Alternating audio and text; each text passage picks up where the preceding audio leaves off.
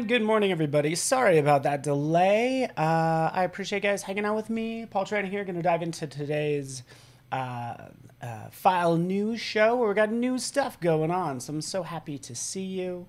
Welcome if you're joining me on other platforms. And again, thanks for your patience. I really appreciate you. Good to see you, Jack Watson, Annika, Sam Peterson, Kimmy J. What's up? Awesome. Dawn Marie. I have a cousin named Dawn Marie. So good to have you guys here. Just diving into the schedule. I'm sorry I'm a little bit late, but we have a lot going on, just so you know. As you can see behind me, we launched Creative Cloud Express, which I'm going to talk about. So we have some live streams on that, so keep an eye out. You can see Claudia's little thumbnail above my head. So we also have hand lettering as well, and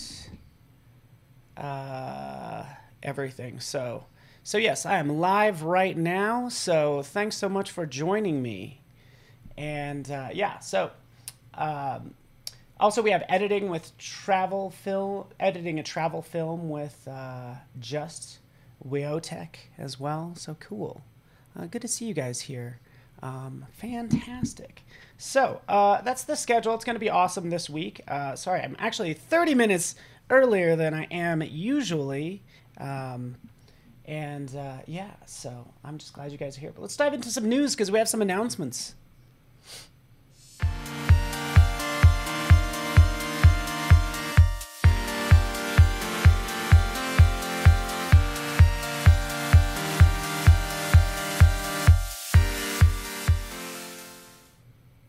All right, and thank you for that as well. Cloudy is up next, just so you know. But yeah, so just some things in the news that you need to know about. Adobe actually, and I'm going to share my screen and show this to you. But we're in the middle of acquiring a company called Content Cal. I just like letting you guys know about this.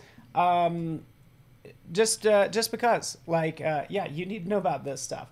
It might not be relevant to you just yet, but it will at some point. So these are just sort of like potential future offerings that we'll have at Adobe. So Adobe to acquire Content Cal needs to be approved and all that stuff, offering creators new social media planning and publishing capabilities. So this is exciting. All I can do is extrapolate to see how this would benefit us.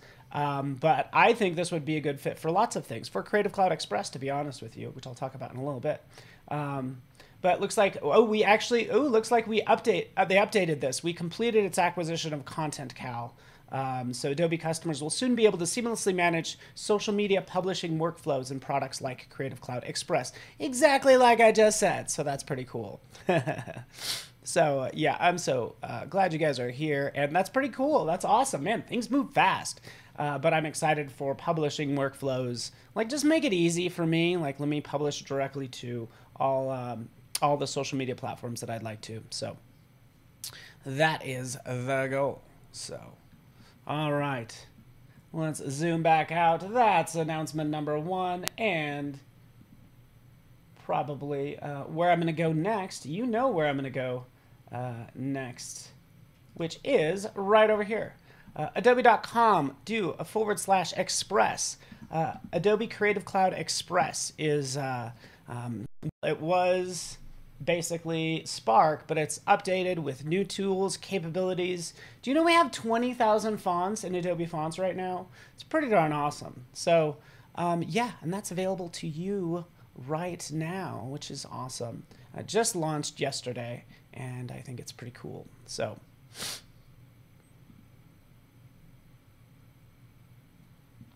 So yeah. All right, so there we are. You can see right in here, of course, you can create a new project. You guys know how this goes. I can show off some of the new features, so let's just kind of go up here. I'll just create an Instagram story, right, really fast, and I'll show you just some real quick things. And again, Claudia's going to be up next, so don't need to sweat this too much. But I'll go ahead and select this specific design, and I'll select this, and I love this right here, remove background, right? So if I want to remove the background, I don't know what's going to happen with this image, but we could always clean it up as well. So selecting that, we've removed the background, and I can restore parts of it as well. So that's what I'm doing right now, is like restoring parts of that photo that I need, which I think is super cool. Zip, zip, zip. Just like that. There we go. You guys get the idea. Restoring and all that good stuff. So I can click done. You guys get the idea. How is everybody? I love Adobe fonts too. So like we keep adding a ton of fonts, which is why I usually like to highlight a font. But you know, we're up to like 20,000, right? And I love the feature being able to turn them on and off also within Creative Cloud. So just kind of keep that in mind, or monitor them.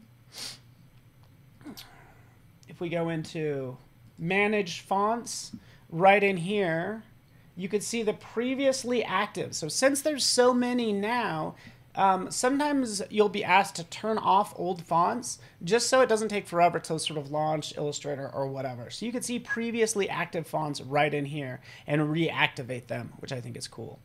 All right. Jan just installed CC Express, which is awesome to hear. Let's click done right there.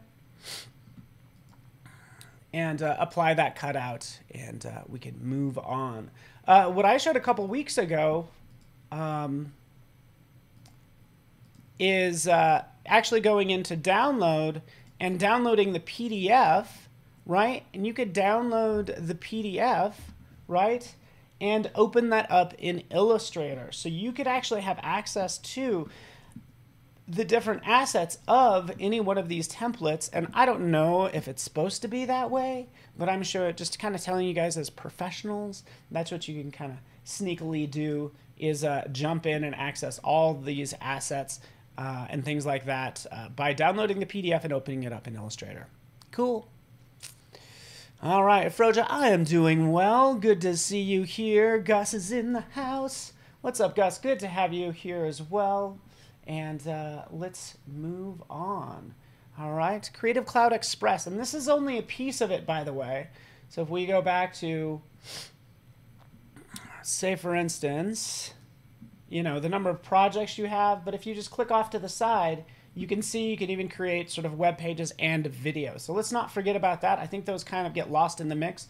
We use web pages all the time. Like if you want to do like a trip report, we would create an Adobe Creative Cloud Express web page, right? So a standalone web page. You want something more than just like an image, you can use a web page. I think that's pretty awesome. So, and then all these awesome actions. But again, Claudia's going to talk about that next. You don't need me to talk about it. You guys get the idea, don't ya? You got it. All right. Ven's in the house. All right. Also moving on, I think this is really cool. Just kind of threw these notes up here, but also we launched updates, or we updated Creative Cloud, updated Photoshop on the iPad, which is super cool. Smudge tool, sponge tool, so much fun that I'm totally going to show you guys right now because I think this is, again, really awesome. If you just give me a second, I'll get this party started. Just gotta grab my lovely iPad. So again, I've been waiting for the Smudge tool, and it's cool to see how responsive and fast it is on the iPad. So that's what I'm like thoroughly impressed with, by the way. So something you definitely need to check out. I'm gonna switch over really fast. You'll see it here in a second. Let's jump into this, and let me actually switch back really fast. I don't know that one. You know this one. You know this one. All right, here we are. I'm switching back to my screen really fast just to show this. As I jump into here, you will see, again, I'm just on my iPad. Does it have the shape tool? No, it does not, right? But we also have Adobe Illustrator on iPad as well. So if you're into making lots of shapes, think about using it. We're still working on our sort of cross-compatibility with these as well. But let me just kind of show you real fast. The Smudge tool and the Sponge tool are brand new, right? So we can go into, say, Smudge. That's what I'm going to select. I'm going to make sure this is a reasonably sized brush. And I'm going to make sure the strength is cranked all the way up to 100%. And I'm going to move my keyboard out of the way so I can actually draw. And then right down here, of course, sample all layers, use pressure for size. So I'm going to sample all layers. I'm going to be on a layer on top there. And then we just can kind of go in and just say, zoo.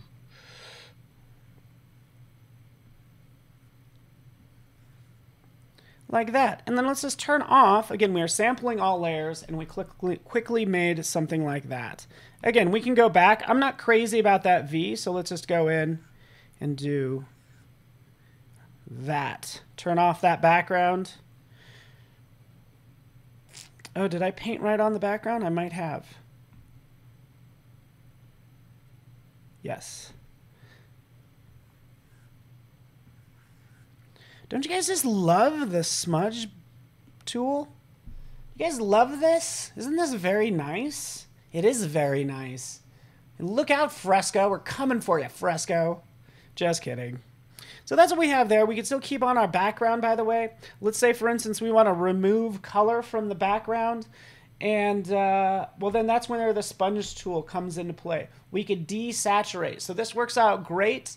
If you take a photo and you like have red eye, I'll go in and I'll desaturate that red, typically in eyes. But you can obviously see how it works. I'm going to crank this all the way up just so you can see it well. And then we can kind of go in and I'm actually desaturating on that layer. Right? Just making it basically black and white, getting rid of that saturation, obviously. Right? So now our text can stand out a little bit more or whatever. Right? Pretty cool stuff. Hopefully you're into it. Yeah. Froja likes it. That's good to hear. Yeah, so again, super fast, smudge tool, one of my favorite tools. On the desktop, like, I don't know what it is. Maybe it's my laptop, but it's just not, I mean, it's just super smooth on the iPad, and I'm just so impressed with it. So please, have a lot of fun with it. I promise you will, because it is fantastic. Okay. Have fun, everyone. Yes. All right, let's move on. You guys get the idea.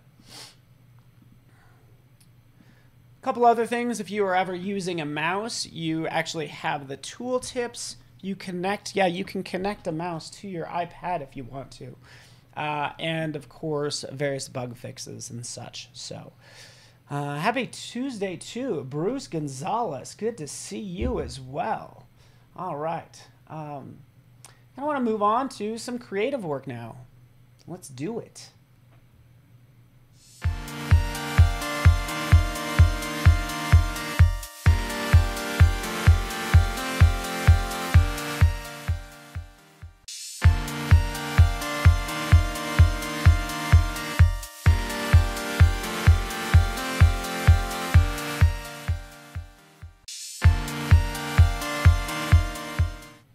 All right, welcome back, everybody.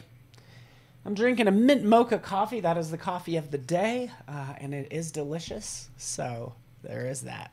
Right in here, just to get you inspired, because that's what I need, especially on a Tuesday morning, right? We survived Monday, but I love Janice Jurek's work. This is called Blue Monday, even though it's Tuesday. This says is made in Photoshop and Illustrator, but I absolutely love this work called Blue Monday. Right? And I would like to find out more about this. This project could at least use a little bit more of the making of, but can we just admire how awesome it is and what a great idea it is and how really you can build a career off of this one style. You could literally be the person that owns this style and then everybody else is just ripping you off. Right? But there's such an amazing, cool, like, I don't know, cutout look. Right? Look at that. Come on now. It's so good. Can we just say that this looks awesome and I love all of this work, right? So good. So impressed, right? Super cool.